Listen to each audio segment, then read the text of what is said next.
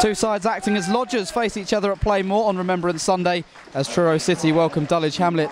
Truro begin the day out of the relegation zone on goal difference, but have hit some good form in recent games, as following 4 points at home to Dartford and Bath, they took an important point from their trip at East Surrey United last weekend.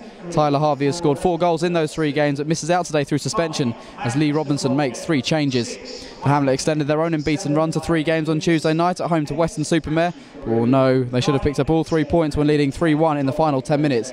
Akinyemi and Cargbo miss out through suspension as May, Ming and Allen all start, the latter for the first time in more than a month. In this first meeting between the sides, can the Hamlet pick up a win and move to win a point of the playoffs? Please let us pay our respects to the members of all armed forces who have died in the line of duty. To commemorate the 100th anniversary of the armistice, please join both clubs in a minute's silence.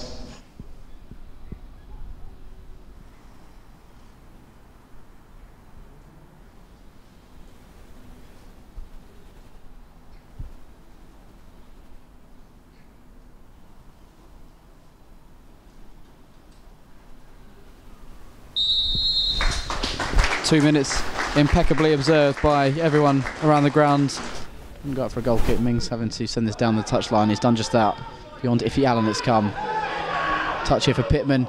Chance for Truro inside the penalty area. Good challenge though by Ming. The loose ball came to Niall Thompson. The shot comes in and Truro score. Thompson teeing up River Allen.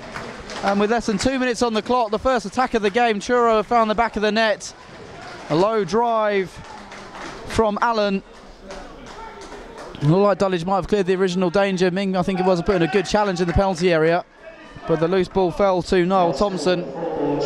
First time pass into the path of River Allen, and he fires across Edwards. The home side have a very early lead here. Edwards gets the ball out from under his feet and chips it towards the halfway line. May can't nod that down to Carew. He might actually have done so. Rooney going in. Good solid challenge by River Allen, the goal scorer. Came to Pittman. Allen again edge of the area.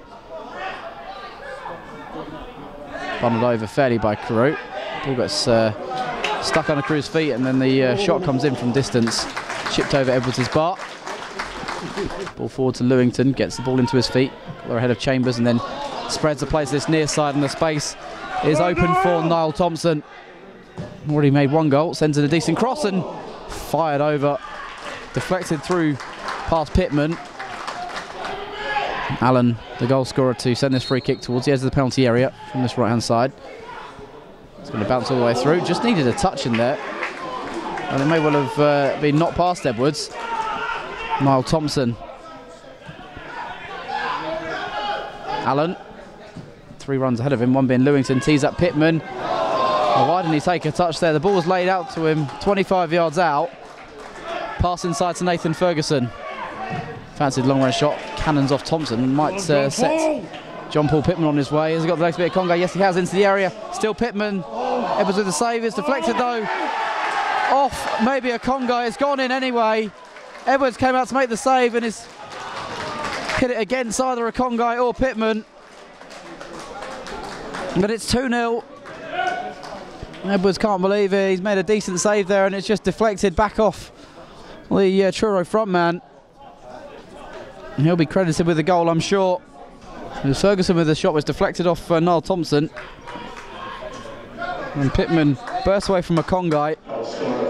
Got the shot in. It was saved by the leg of Edwards. The ball deflected back.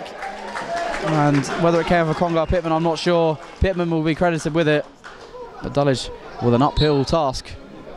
Instead pokes it to Ming on the right wing. Ming will centre. Away by Harding as far as Carew. Vose, 25 yards out, he's gone for goal. It was a low save, could have been awkward for the goalkeeper. Torquay, of course, in the Football League not too long ago.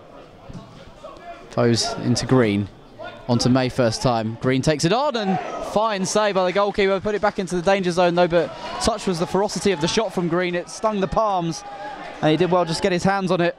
May playing the 1-2 with Green. Very creative player Vose, out it goes to Ming again. Still forward to support any attack that might come his way. Vose from Carew this time, into the area, Clunis. Rolling across him, Clunis with the shot, good save again. Low save, the legs of Harvey Rivers Dulwich with patient football, and Clunis turned his man superbly in the area there. Rivers made himself big and saved with his legs. Crewe will float in the corner. So Congo going in. It's come all the way through to Nathan Green. Drags it back. May with the air kick. It's Green again. Shouts of handballs. Green played in a right-footed cross. Referee waves away the claims as Ming under pressure from Pittman the other end. Vose into Clunis, round the corner to May. Oh, first touch was poor from May this time. Handballs get away from him, but Vose has it into the feet of Clunis again. Looking to beat his man, he's done just that. Cross goal it goes. Allen arriving at the far post into the side netting on the tight angle. For things to change, as Ming out to Allen. On goes Sanchez. Ming down the line. Chips in the cross. Ferguson's there just over him. It's come through to Clunis. Controlled off his knee and then tried to hit it in towards the near post. It's going to be Carew to deliver again. The keeper should get there, opted to punch, maybe could have caught that from being just 6 yards out. Vose heading it back out to Carew. Nice dummies away from Booth. Ashley Carew in with a shot, goal in the far corner from Carew. Dulwich back in the game, very composed finish by Ashley Carew. Great time to score his first open play goal of the season. Fantastic finish as well from the man who so often creates something magical for the Hamlet. Austin Booth maybe could have done better to defend that header down into the path of Carew from Vose. Carew gambled on the defender missing it. He did. He came into the area and just opened up his body and just caressed it into the far corner for a lovely finish.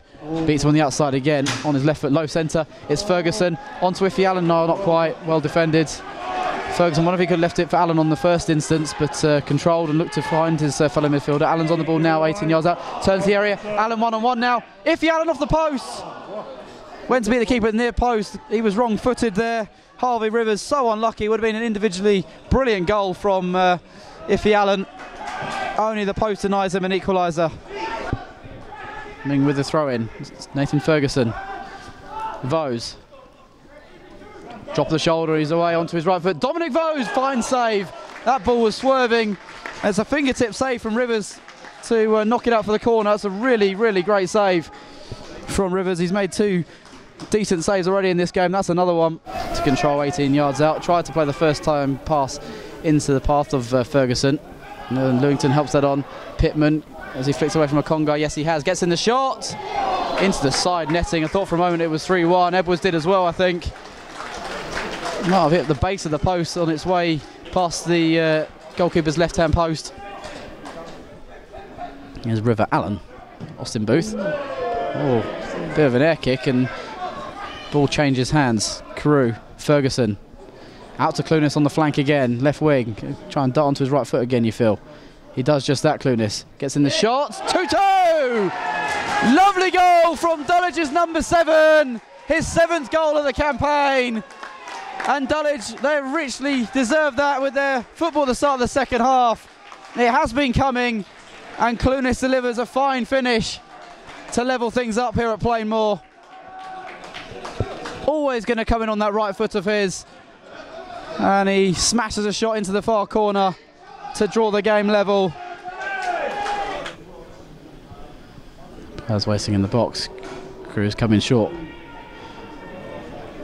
And back to Green it comes. Short corner working well. Green pulls it back. It was blocked by Allen. Carew gets the loose ball, gets to the byline, chips it in.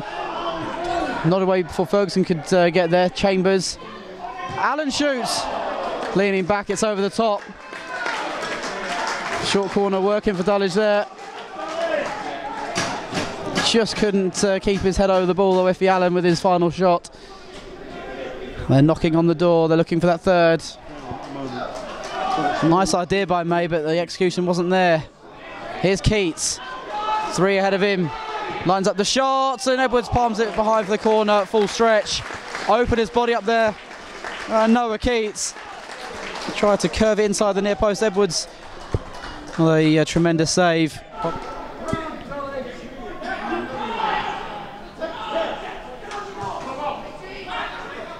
Carew.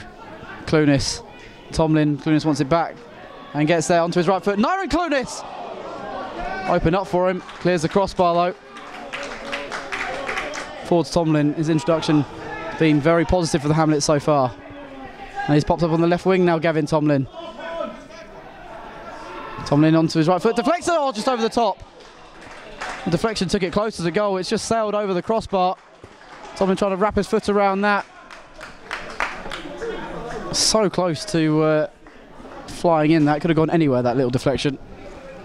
Truro unlucky not to get a free kick. Ming. Away by Grimes, only to Vose.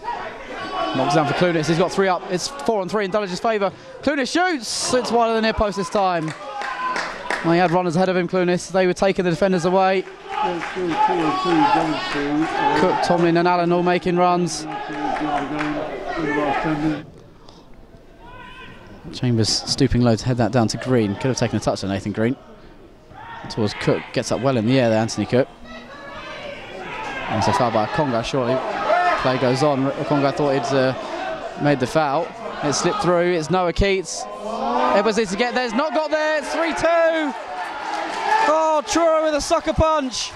Under the cosh for much of the second half. Dulwich went to sleep 2 or 3 times there.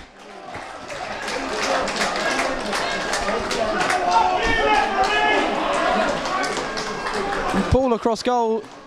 Everyone stopped. I'm not sure who's turned it home. But Truro, having had to defend for their lives for a lot of this second half, have regained the lead. Well, Congai was waiting for a whistle to go against him for a free kick. It ended up going wide. And when the ball came across goal, it was a simple finish rounded Edwards. Game management so crucial for Truro now.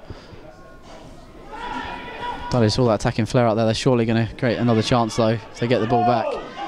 On Lewington goes, he might find a fourth. Wrong side of the far post. Plays all the way across goal. That would have killed the game. On the left hand side, Vose sprinting forward now. Green. Cook. Got him in now. Keep him out. He's gone for a goal again. That's why the near post this time from Anthony Cook. All the way along the ground it goes, and there's the full-time whistle. Yeah, I was disappointed with our start. We've done the opposite to what we've asked them to do. There seems to be a lot of ignorance in the change rooms in terms of respecting what we're telling them, and then obviously getting beaten by the same things that we're saying we need to be aware of. It's for me a double blow. And then we start to work a bit harder. We start to pass the ball and play it in the way we ask them to play, and then we get back in the game and miss a hatful of chances before and after that. I don't think there's a team in the league that will create as much opportunities that we do, but unfortunately we're not clinical enough as a team. We're not ruthless enough as a team. I suppose that is the difference with the guys at the top of the league and even the middle of the league, that they have players who might have 2 opportunities and they'll score at least one of them, and we don't. And that's our reality at the moment. When you say they were ignorant at the start of the game, what was it you'd asked them to do in that first 15 minutes that they didn't do? As a back four, we asked them for both fullbacks not to be attacking at the same time, which is obviously quite a basic thing, but even more so against this team. We played 2 up top, and we had, for the second goal in particular, both fullbacks up. When the ball got turned over, it was 2v2. And then, the first goal was a comedy of errors. Sanchez should just basically step onto the ball and clear it. He lets it come back, and from there on it never gets cleared. We don't get close to anyone. Preston gets the hand to it. I think he should save it as well. 2 well taken goals from our point of view. Did you feel at that stage that we were going to go on and win the game? Yeah, we were the stronger team. Definitely the stronger team, and you'd have thought the momentum was with us. But after we scored the second, our mentality was a bit hurried.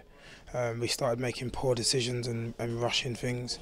We needed to clear our heads, and unfortunately we weren't in control of our emotions as players, and sort of ended up defending opportunities rather than having a clear head and making the right pass or shooting at the right times. There was a lot of hurried shots, wild efforts, to be quite honest with you.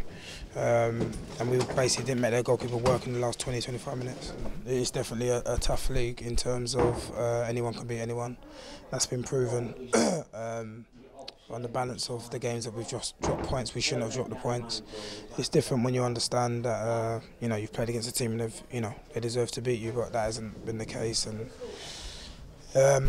for me now, I feel like we're talking to the players and probably saying the same things, and it's a shame because as men they're good lads, but unfortunately I don't think they respect themselves enough and respect the wage that they're being paid by this club in a bad time for the club. I just don't think that they're grasping that, and unfortunately if I'm staying at this club I can't watch that.